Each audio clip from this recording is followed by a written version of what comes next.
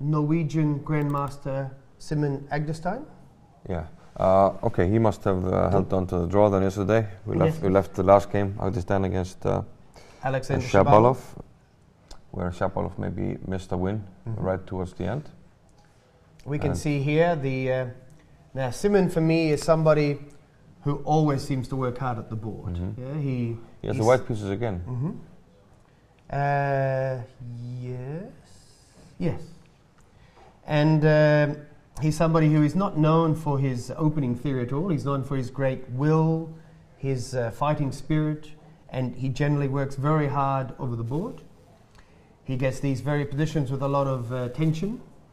Yeah. Often in time playing very aggressively. All the pawns here on the fourth grabbing rank, space. fourth or fifth.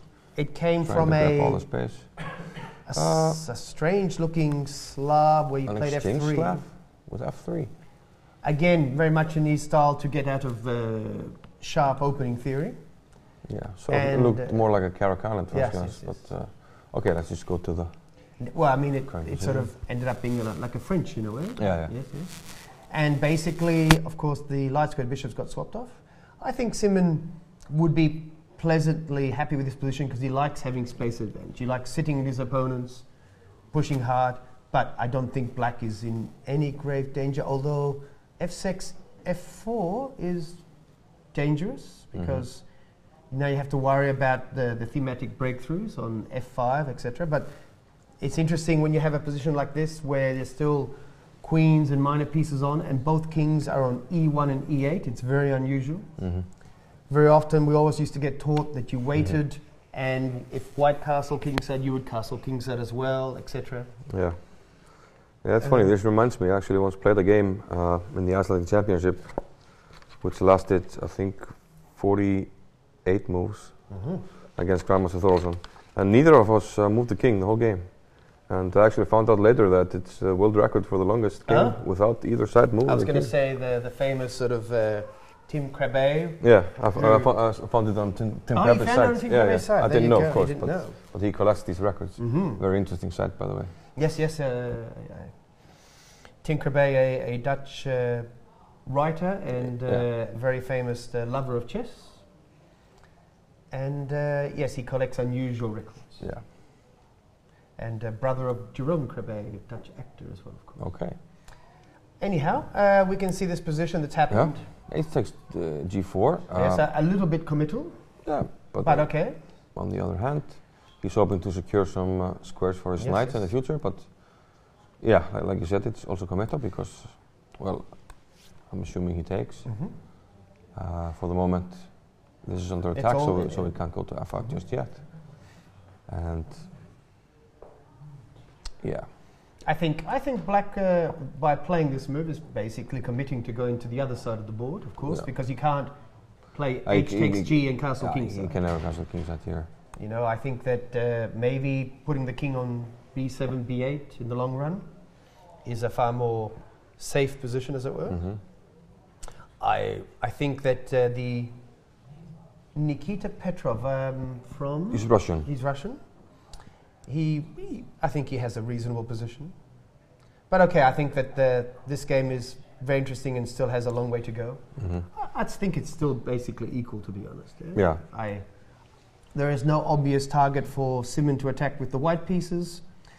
Black cannot take easily on white. Black does not generally want to play F takes E5 until it sort of favors him. He wants to maintain the tension.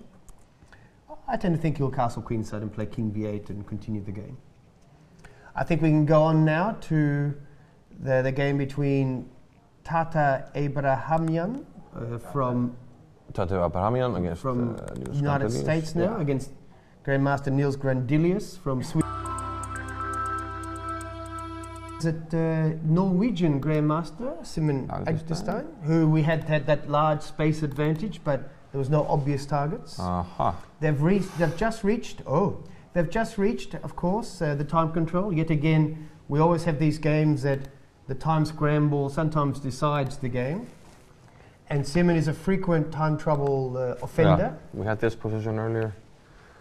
Well, almost 20 moves have passed. Yes, so we'll play through them quite quickly. But you can see that white has a space advantage, but no concrete targets just yet. Well, it's starting to look more like a good French for black with good knight here, this knight can come here. And the bishop on f2 is hitting its own pawns. Yeah. And for me, this is always the key in these positions. Is my dark squared bishop actually good for black? And of course, black has gotten rid of his usual problem child, which sits on c8. So having all these pawns in white squares looks good here. Yeah. So this position on move 28 looks very good for black. Nikita Petrov, rook h8. So naturally, Simon is trying to get some counterplay. Trouble. But here, black just looks quite solid, to be honest. Takes. And yeah, he decides to. I think he knows give that. Up a piece here with knight c5. Is this position really that bad, though? I mean, I guess the bishop on f2 and the pawn on d4 are two problems that will not go away. And I have to. If you take on a7, I just probably go king e8. I will run with my king here, and you yes, the knight is with the knight. If you go here, you lose it immediately. Oh, so maybe the knight's in trouble anyway. Yeah, you play king e2, I give you a check here, and you lose it anyway. Okay, so maybe the knight was already destined not for this world. Yeah. So he tries to. So here, you start to feel a draft here with queen c2. So I mean. Oh. And now you have the queen and knight combining well for the attack. So he decides to go for drastic measures here, giving up the piece with knight c5. At least he gets a pawn here, maybe some chances. Unfortunately, as soon as I see queen and knight attacking the white king. Yeah, unfortunately, black can start giving checks, and the worst he can do is perpetual. But no, but I think he should be able to do better than that. He repeated once, but I suspect. Okay, but now they've reached the time control. Yeah, he did that to reach the time control, and now he will have a little think here. I must assume that Nikita Petrov is winning this game. I mean, not only is he a piece up, but the queen and knight usually combine very well. He just has to avoid the threat of c6, for example. Yes. And now how do we do it is another matter, of course.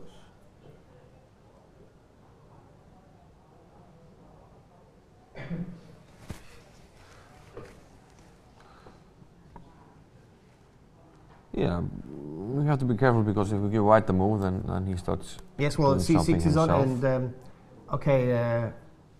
if the black king could run away, it'd be fine. But at the moment, if you move the knight to g6, he's got not only c6 check, but queen takes a7, and the king has to go to the back rank. And this is what Simon must have, of course, envisioned a position like this where the pawn on c5 would threaten c6 check.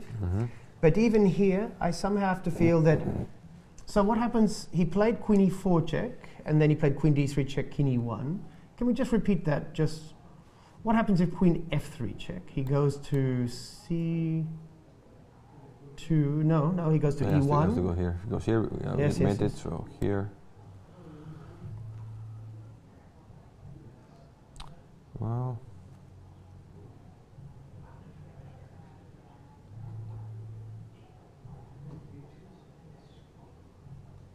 Well, we still have this minor problem of c6 check. This is, I assume it's a problem because. I'm wondering if we can defend like this. But. And then just go backwards. Go to d8. And but now what are we threatening if we play knight takes e5? White just threatens mate. Knight. And knight takes e5. And then threatening knight d3. And stopping all. Well, it doesn't stop all checks.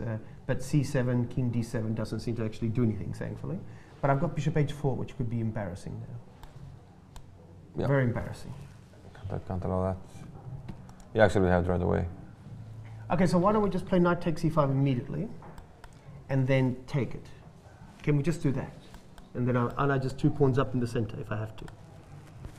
I'll play c6, you want to take? Well, I've got 2 central pawns. Oh, you can do this. Yeah, but then maybe I'll run the other way and. Oh, well, well, I was going to say I might have been right, but that does actually mean that I just think it's the best move.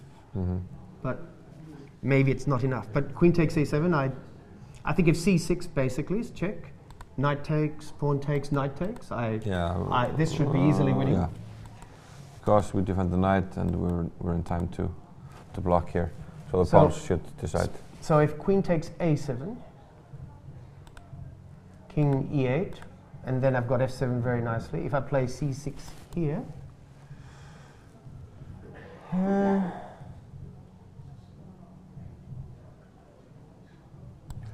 maybe I give you a check here.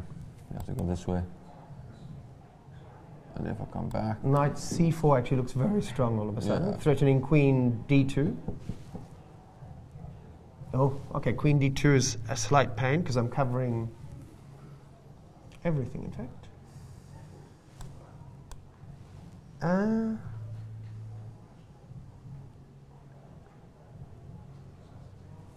Can you do that? He says he can. I'm not sure.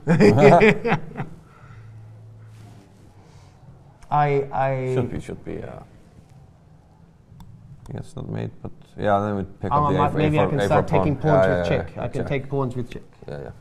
Always nice when you can take pawns with check. Yeah, this looks good for Nikita Petrov.